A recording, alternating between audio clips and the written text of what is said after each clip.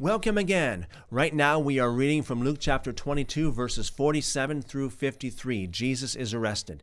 Now we just came from another passage where Jesus was praying on the Mount of Olives.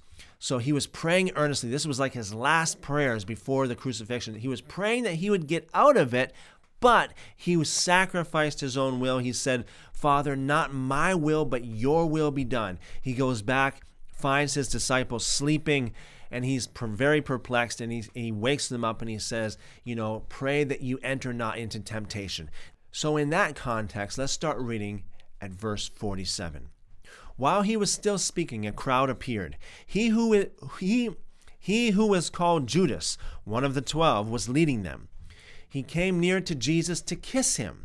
But Jesus said to him, "Judas, do you betray the Son of Man with a kiss?"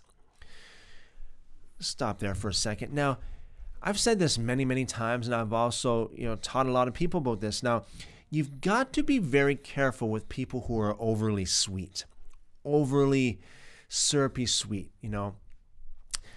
Here we've got Judas, a lot of people might say he's one of the most evil men that's ever lived, the one who betrayed the Son of God, kissing Jesus, kissing him.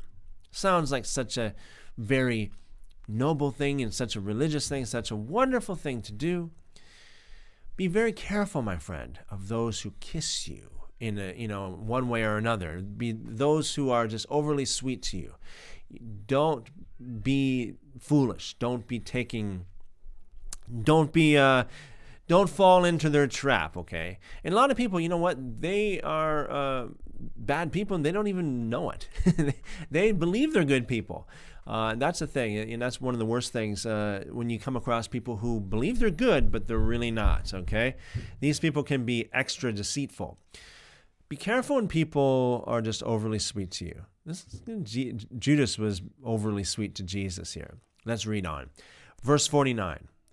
When those who were around him saw what was about to happen, they said to him, "Lord, shall we strike with the sword?" A certain one of them struck the servant of the high priest and cut off his right ear. Very detailed, his right ear. But Jesus answered, "Let me at least do this." He touched his ear and healed him. Jesus said to the chief priests, captains of the temple, and elders who came out against him, "Have you come out against a robber with swords and clubs? When I was with you in the temple daily, you didn't stretch out your hands against me.